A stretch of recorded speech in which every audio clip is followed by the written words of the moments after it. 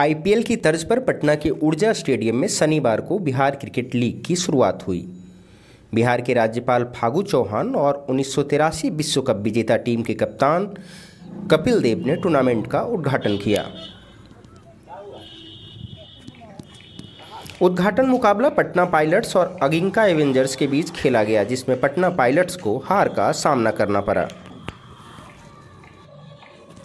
पटना के ऊर्जा स्टेडियम में मैच से पहले कपिल देव ने सभी खिलाड़ियों से मुलाकात की। मीडिया से बातचीत करते हुए कपिल देव ने कहा कि इस तरह के टूर्नामेंट पटना जैसे शहरों में लगातार होने चाहिए, इससे खिलाड़ियों का हौसला बढ़ता है।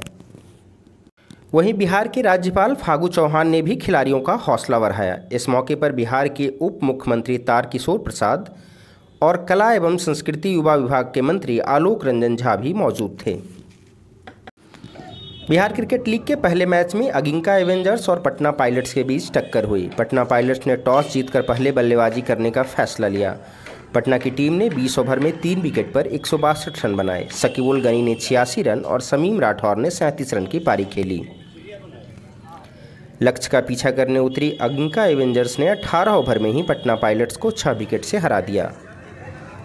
अंगिका एवेंजर्स के लिए राजू कुमार ने 44 रन की पारी खेली।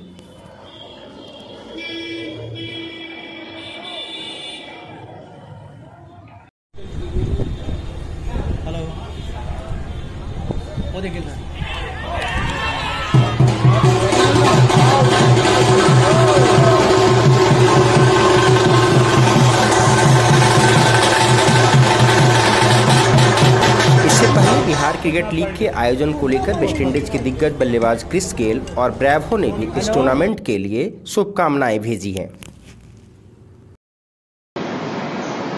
Hello, my Bihar people. It's Chris Gale, the universe boss here. Hope all is well. It's exciting to know about the Bihar Cricket League from the 20th to the 26th of March.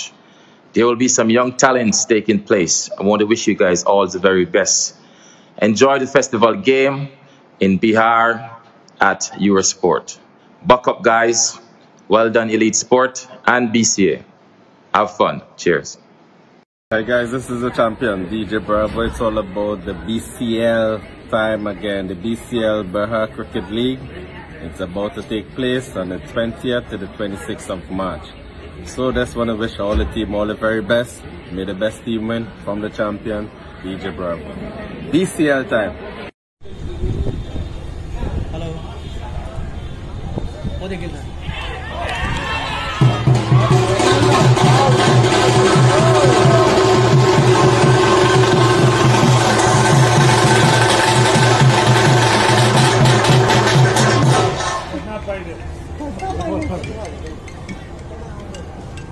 Hello.